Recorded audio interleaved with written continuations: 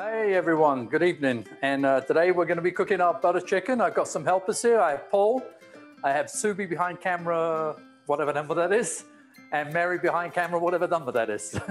So we got a couple of we also have a camera over the top of the pan as well. So there's 3 camera views. So we're going to have fun and start cooking our butter chicken. So what we're going to do, I've kind of prepped a little bit ahead of time. So I've already chopped up my onions. I like to chop them up as small as possible because that way they cook down quicker. But as you're going to see later on, I'm going to blend it anyway because, and you don't have to blend it. I just prefer to blend the sauce before I put the chicken back in so that the sauce is much smoother and creamier.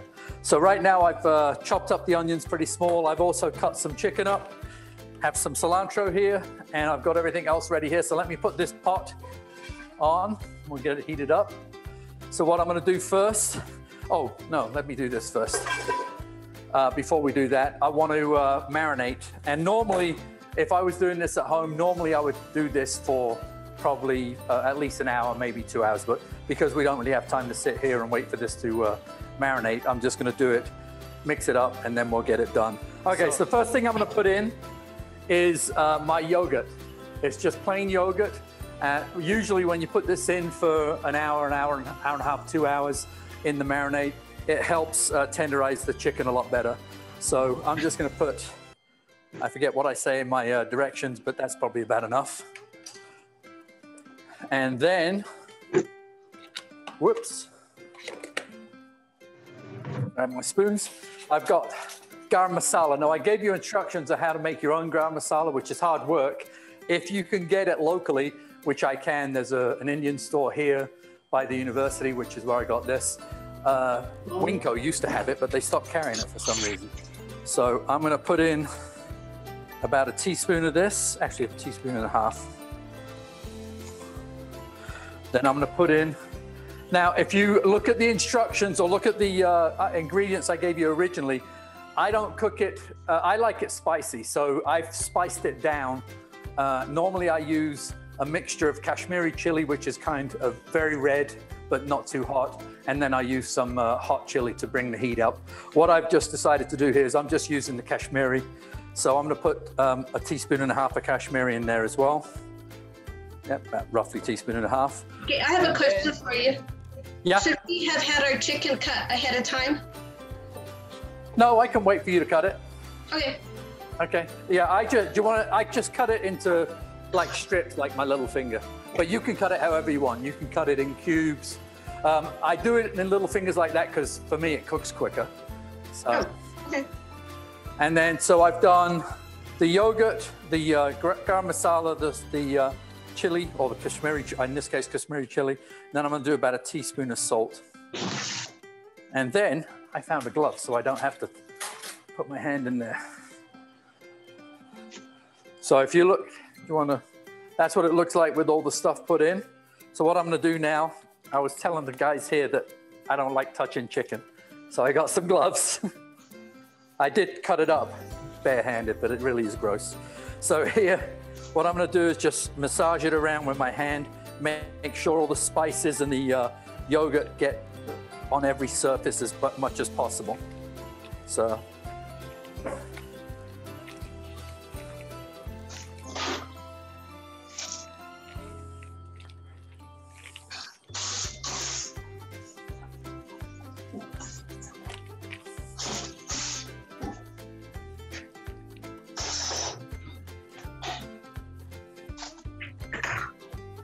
So that's pretty much done. If you look there, pretty much mixed up.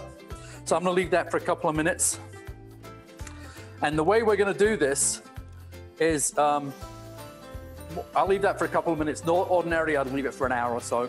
But what we're gonna do, leave it a couple of minutes. I'm gonna get this heated up, and then we're gonna fry these in batches. You can't fry them all at once because the chicken just takes the heat away from the pan, and then they don't get browned up very well. So what I'm gonna do is put some oil on here. No matter what kind of oil to cook the chicken in? What oil do you like using? Well, I use olive oil. A lot of people just use vegetable oil. Some people use grapeseed oil. My preference is olive oil or just plain vegetable oil. Even canola oil works too. Okay, because I had sesame seed oil or sesame That oil. works as well. That works as well.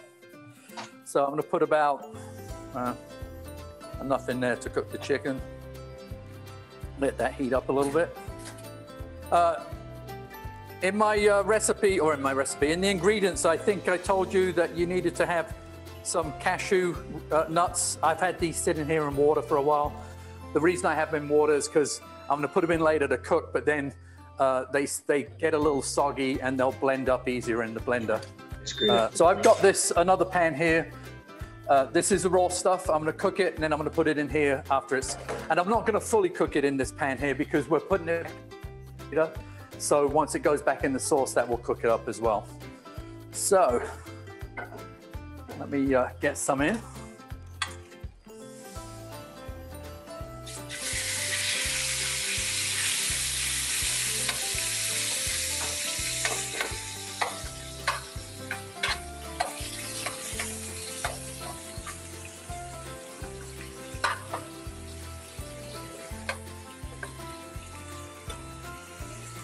Oh, you know what?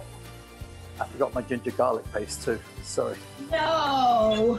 That's okay. I'm going to put that in real quick. Just the second batch will have it in. Does that go in the... Yeah, in the chicken. And don't worry about any caramelization on the pan. That's good because when we put the sauce in later, that will all come out. So right now, I'm just going to cook the chicken. I just want to get it browned. I don't really want to cook it all the way through. Also, because it's going to be cooking in the sauce when we do the sauce in a moment. So I'm just going to spin these around. See? Oil to coat the bottom of the pan? Say again? Just enough oil to coat the bottom of the pan? Yeah, put about three tablespoons, maybe. I don't know how big your pan is, but put about 3 tablespoons. Okay. Wee fingers. I've got I don't know what that is. What would you say that is? 12-inch pan? I think it's about a 12-inch pan here. So I don't know how well you can see, but it should be, if I bring it up, you should be able to see that browning. Is that good? You should be able to see some browning, see? And that's what I want. And that's why you can't put it all in at once, because if you put it all in at once, the cold chicken, even if you've had it sitting at room temperature, it just sucks the heat out of the pan, and then it doesn't give a good browning on it. Okay. So I'm gonna get my other pan here.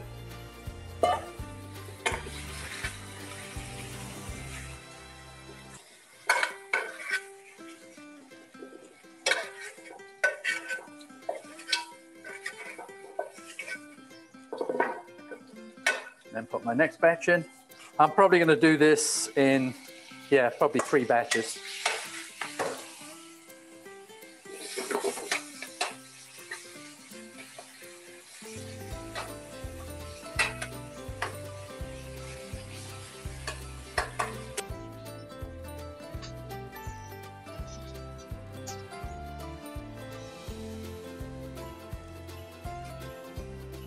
How's yours going? So far I got the first batch of chicken in. Okay. You need it about just medium or a little bit higher than medium heat. You want to get that pan good and hot so it actually fries the outside or browns the outside. Okay. Okay. Got on that. That's if I lift it up. That's about how much sizzling I'm having on it, if you can see that. Okay. Yeah. So you don't want it doing any more than that. That's about the right. And you don't want to cook it too fast. You don't want it at high because then it will just, the chicken just gets tight.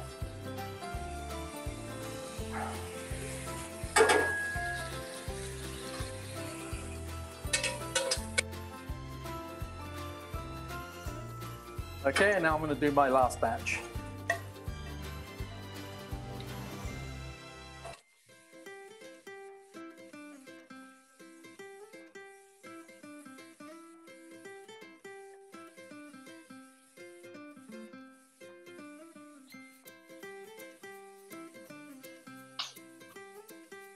put in too much oil in, you can always, actually, if you do put too much oil in, when the sauce cooks up, the oil actually separates and comes to the surface, so it's easy to spoon out. Now, do you use anything to deglaze the bottom of the pan? No, we're gonna do that with the onions and the tomato sauce. So 2 tablespoons of butter. I'm gonna put that in the pan, get that melted. And then I'm also gonna need a little bit more oil because when I put the onions in, we need a little bit more oil. So I'll get that all melted.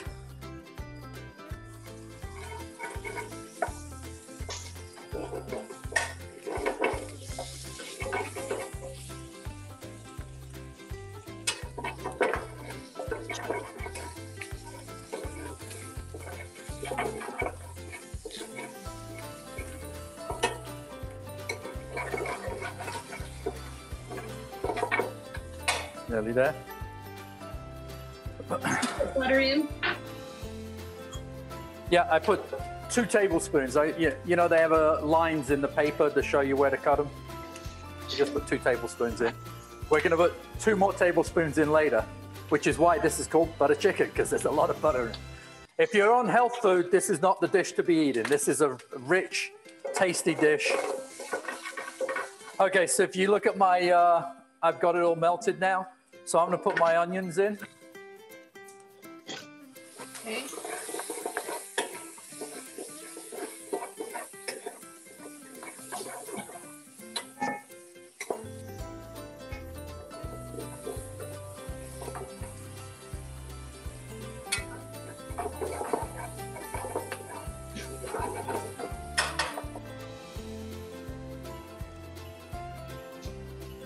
So right now, are you doing your onions right now?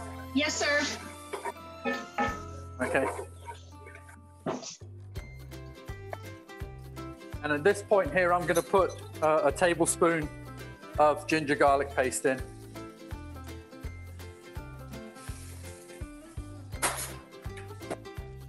Okay, so now I mean, do you have tomato paste? Yes, sir, I do. You're going to need, okay, you're going to need about a big tablespoon, and just mix it with about 50% water because it's a little thick to cook the way it is out of the can, but if you mix it with water, it loosens it up.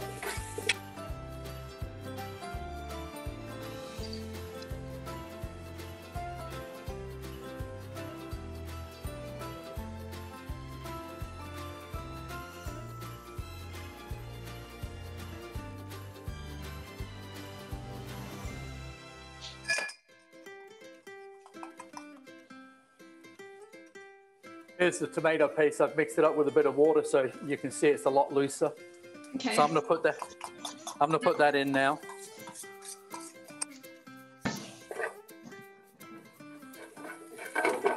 And I'm gonna get a little bit of water. I like to have a pot or cup of water close by so that I can loosen stuff up if it looks like it's getting too thick.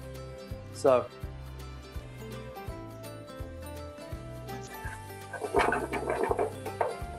So your onions should be, if you mash them, they should break up now. They should be cooked soft enough that if you mash them, they're gonna squash. So which is good.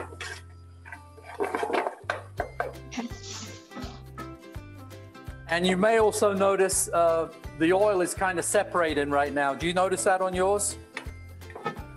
I leave it alone long enough. Okay. Put a little bit more water.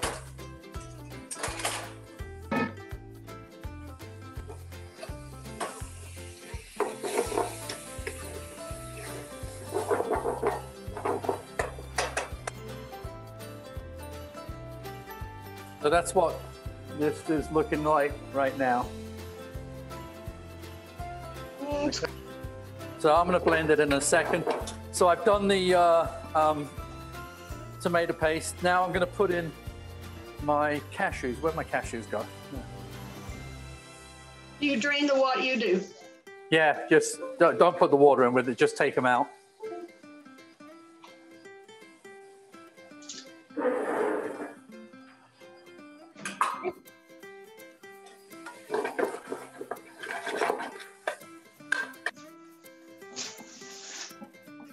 And then my can of tomatoes, actually tomato sauce.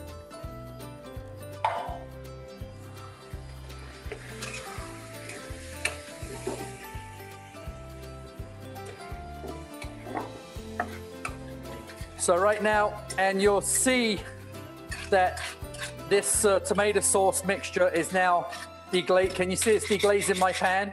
Anything that was on the pan from the chicken, it will come deglazed and comes in. So all of that flavor comes into the sauce. Okay, I don't know. Let me see if I can lift it up. Yes, perfect. Handle. Yeah, there you go. So you see, you can see that it's now deglazing it all and it's going into the sauce. Okay, so I'm going to do the sauce a little bit longer, maybe a couple more minutes. Let it get.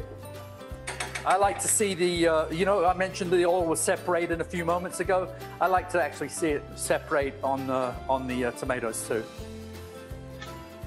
So if you watch it around the edges, you'll start to see the oil separated out.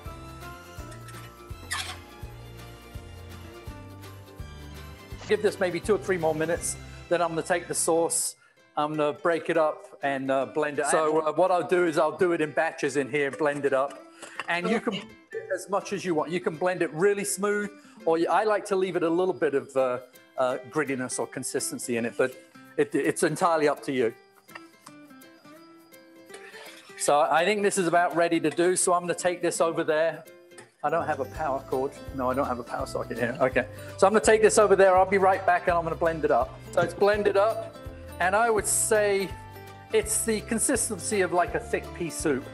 Like it's not runny, but it's also, you know, it's thick, but it's not too thick. So I'm just going to pour it back into the exact same pan. Right. Yep. I'm doing it all in one pan, except for all these pans I'm making dirty doing the marination and stuff like this. But yeah, this is all done in one pan. So I've got that back on. If it looks a little thick, is it okay to thin it down a little bit? Yeah. If it's too thick, like if it's thicker than an average pea soup, just put a little bit of water in. In fact, I suggest, like I said, keep a jug or a pot of water next to you.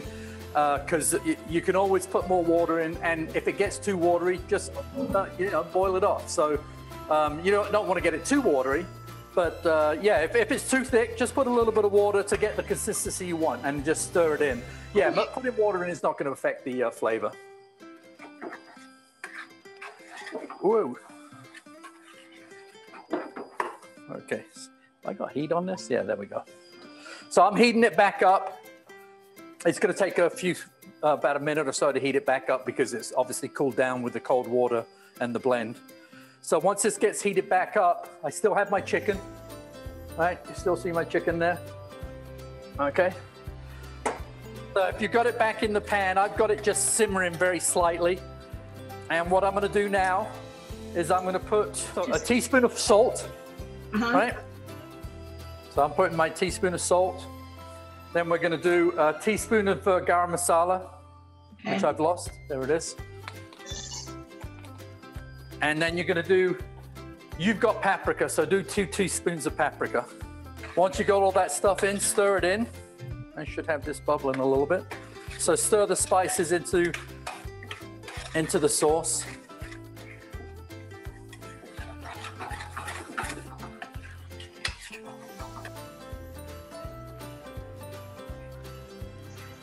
I put in the original ingredients 2 teaspoons of sugar. Normally people like this sweet. I don't like it that sweet, so I'm only going to put 1 teaspoon in, but you can put 2 in. Yeah, 2 teaspoons is just too sweet for me. And the reason that being is that I prefer stuff spicy rather than sweet, but some of the Indian dishes have that sweetness and spiciness together. So I've just put that sugar in right now. And then you should have 2 tablespoons of butter sitting around somewhere. Do you have that? Yes, sir. Okay, pop that in as well.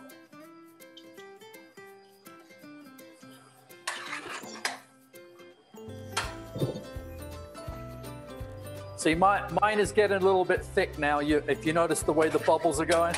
So I'm just going to pop a little bit of water in to thin it down.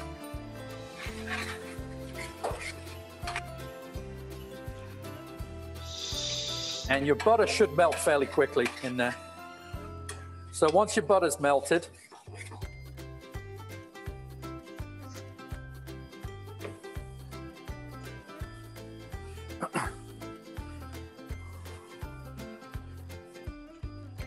Once your butter's, yeah, my butter's melted now. So now I'm gonna add in the cream. I'm gonna measure it like this by eye. But yeah, so put it in now. If your butter's melted, put this in now. And what you're gonna see is the color of the dish is gonna go a lot more orangey because it's gonna lighten up that red tomatoey color. So if you see how mine's changing color, I've still got some of the dark stuff, but you can see it's getting lighter by putting that cream in. So get that stirred around.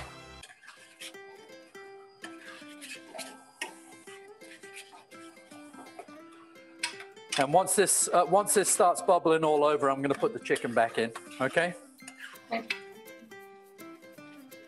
Okay, so you see mine is bubbling now? So I'm gonna put my chicken in at this point. When I put the chicken in now, that's gonna take away a lot of the heat. So I'm just gonna cover this chicken up in the sauce. And I'm gonna turn it down a little bit because I only want it to simmer. I don't want it going crazy. So let me lift it up for you. Can you see that? I've now got the chicken in. So I'm gonna let this come back up to a very low simmer and we're gonna cook it for maybe 5 minutes. So it's gonna finish off cooking the chicken. I'm gonna go grab a teaspoon, and what I always suggest you do is give it a quick taste. Most times I find that I either don't have enough salt. Generally speaking, I'm really tasting it for the salt to see if it's salty enough. And you'll be surprised if you don't put enough salt in, it doesn't bring the flavor out. But if you put too much salt in, you ruin it. But you've got to have the right amount of salt where it brings the flavor out. Not enough salt, it just is flat. So let me go and get a teaspoon so I can taste this. Yeah, mine needs a little bit more salt.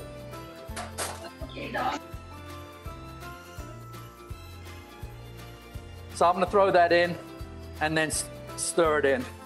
Basically ready now. I'm just gonna let it sit and simmer for a little bit. And then we're good to go. Thanks for joining me. Bye. Thank you for watching In the Kitchen with Sweet, featuring John Baker and his butter chicken recipe. If you like it, please let us know. And be sure to check out our website at cetrain.isu.edu.